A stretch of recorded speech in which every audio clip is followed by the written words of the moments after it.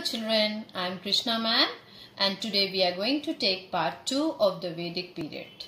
In part 1 we have discussed what Vedic period is, how the Aryan came, where they settled, and we have studied about the literary and archaeological sources. And from these sources we learn lot about the social and cultural life of the early and later Vedic period. So today we are going to take up how the Vedic society was. So family is the smallest unit of the society. So let's discuss about the family of the Vedic society. So coming to the first, the family, then we will come to the position of the women. Next, what type of food they used to eat, the dresses and the amusement they used to have. Then will come how the society was fourfold. Divisions were there in the society, then the 4 ashrams, then the education system, how the political organization was, the economy of the Vedic period, and the religious life of the people of the Vedic period. So now let's discuss in detail. So coming to the first point, the family. The Rig Vedic society was patriarchal and the oldest member of the family was the head. And he was known as the Grihapati or the master of the house. And there was joint family system. Now children, you might be knowing what is joint family. Joint family means where all the members of the family live together. Then monogamy was generally practiced while polygamy was prevalent only among the royal and the noble families. Monogamy, the word means that marrying one person only at a time, and polygamy means marrying more than one person at the same time. The wife was responsible for taking care of the household. So this was the structure of the family. Now let's discuss about the position of the women in Vedic period. So when we talk about the early Vedic period, the women had right to education and enjoyed equal opportunities as men. They attended the assemblies and the meetings. They took part in all the religious rites. There was no practice of child marriage. Widows could marry again and the girls had the opportunity to choose their husband. But in the later Vedic age, there was a decline in the status of women. They did not enjoy the right to property. The rules of the marriage also changed and the freedom enjoyed by women of choosing their husband was curbed and widow remarriage was no more favored.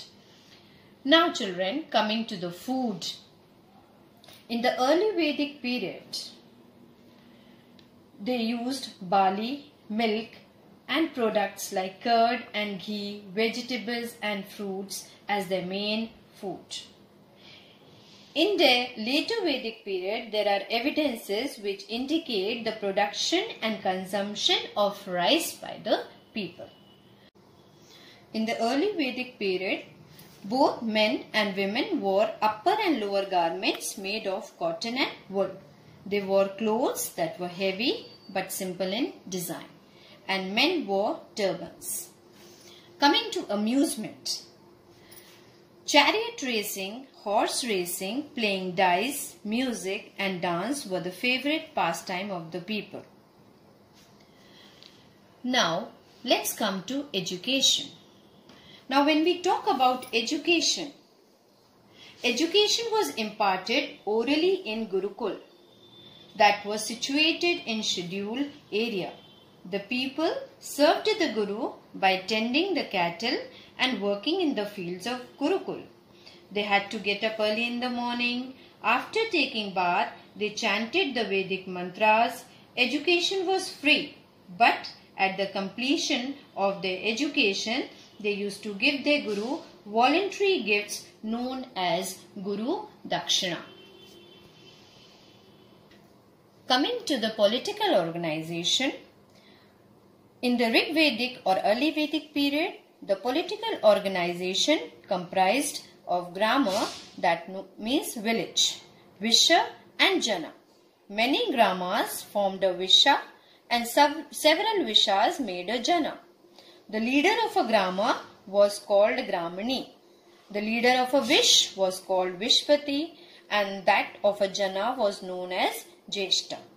The state was governed by Rajan or the king.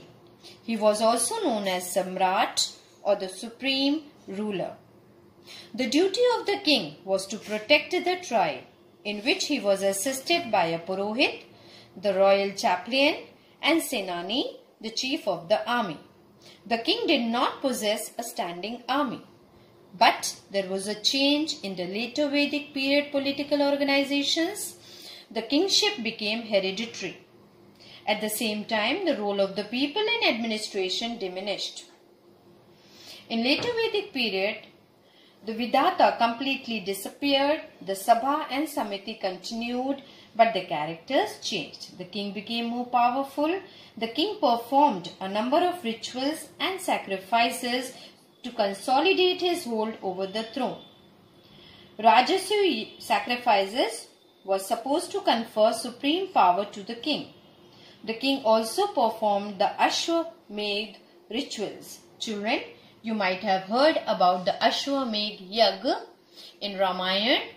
Also, it was conducted by Lord Ram, in which a horse was set free, and the person who caught that horse challenged the supremacy and the authority of the king. He also performed the Vajpayee or the chariot race, in which the royal chariot was made to win the race against his king's men. Taxes and tributes were deposited to an officer called Sanghetri. Now coming to the economy of the Vedic period, the later Vedic period was more prosperous than the early Vedic period. In early Vedic period, domestication of animals and agriculture was very much important. In later Vedic period, Aryans grew rice, wheat, millet and sugarcane. Talking about the craft, people started using iron on a large scale. Carpentry, leather working, chariot making and making of jewellery and pottery flourished. Although coins were introduced, but still barter system was prevalent. Now children, what barter system is? It is a system in which money is not used for buying goods, but rather than that, goods are directly exchanged. Now children, coming to the religious life of the Vedic period. In early Vedic period, Aryans worshipped forces of nature like Prithvi, the mother goddess, Indra, the god of rain, Vayu, the god of wind, Agni, the god of fire, Usha, the god of dawn, Surya, the sun god, and Varun, the sky god. But as the later Vedic period came, these gods lost their importance and people started worshipping Brahma, Vishnu and Mahesh, that means Shiva. They emerged as new gods. Ram and Krishna were said to be the incarnation of Lord Vishnu. Durga, Kali, Lakshmi and Parvati emerged as female deities. Rituals and sacrifices became rigid. People believed in karma, that means action, and moksha, that means salvation. Now children, if you talk about the Vedic society, in the early Vedic period, the society was divided into 4 classes or the orders of the society, the Varnas, the Brahmins, the Kshatriyas, the Vaishyas and the Shudras. Now, people who preached spiritual teachings and lived a very spiritual life were known as Brahmins. Now coming to the second one, the Kshatriyas were the people who protected the society against external attacks, and they maintained internal order. The Vaishyas were the business class, the traders and the farmers. And the Shudras were the people who engaged in serving the upper classes. We talk about the 4 ashrams or the 4 stages of life. In the later Vedic period, the man's life was divided into 4 phases: the brahmacharya, the grahastha, the vanprastha and the sannyas. Now talking about the brahmacharya, that was up to 25 years, the student time of youth was to acquire knowledge. So the students went to Gurukul and they gained knowledge residing in the ashram of the Guru. Coming to the second one, the grahastha, which was said to be from 25 years to 50 years, the householder phase of life was when one lived with his family and children, and he fulfilled all his duties and responsibilities in his family. Coming to the next one, the vanprastha, which was said to be from 50 years to 75 years. The hermitage period of life was for focusing more on spiritual practices of meditation, contemplation and prayer. The last one, the sannyas ashram, was said to be from 75 years to 100 years. This was the period of renunciation. Now, coming to the impact of the Vedic period, the Aryans had great impact on the Indian society. They gave to India Sanskrit language. They gave agrarian base to Indian economy. The philosophy of the Vedas and the ideas set forth by the epics are the foundation of present-day Hindu religion. Thank you, children, and keep smiling.